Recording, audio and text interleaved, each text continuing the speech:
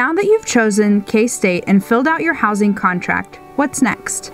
This tutorial will guide you through the Choose Your Experience portal and help you pick your new home and potential future roommate. Make sure to use your EID and password to log into the portal.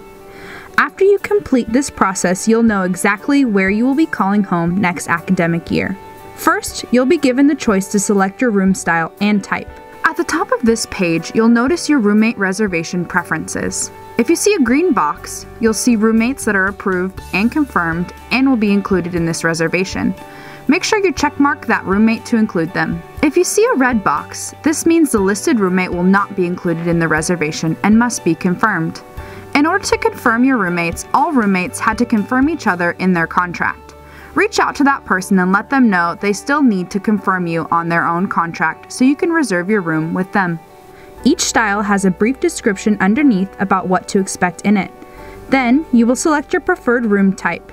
If you previously selected to be a part of a cat community, those options will be narrowed here to show only the spaces available within that cat community.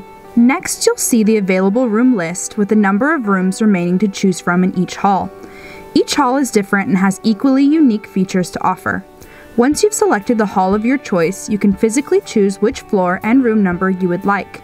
You'll notice that some of the room numbers say co-ed wing next to them. This means that if you select this room, all genders will reside on your wing. If it does not say co-ed wing, then that wing is just for your gender. You can now select the View Reserve button to see the room you clicked. The floor plan allows you to see where on the floor your room will be, and if you click the View Room button, you can view an actual rendering of your room choice. The floor plan is interactive, so if you see another room that you'd like to view, you can simply click on it, and you'll be able to see it as well.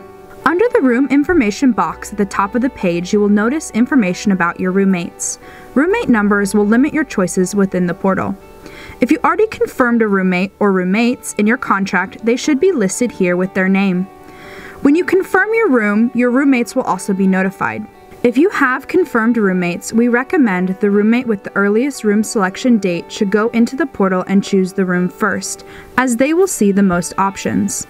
Once that roommate confirms a room, you both will have that room. The other roommate will not have to enter the Choose Your Experience portal and select a room. The other roommate or roommates will receive a confirmation email as well. If you don't have a roommate lined up, that's alright. There are a couple of different options for you. You can go ahead and choose a room type without a roommate, and a roommate will choose to live with you through the same process. Or you can find a room that already has a roommate in it, and you'll be able to fill that single space that's available.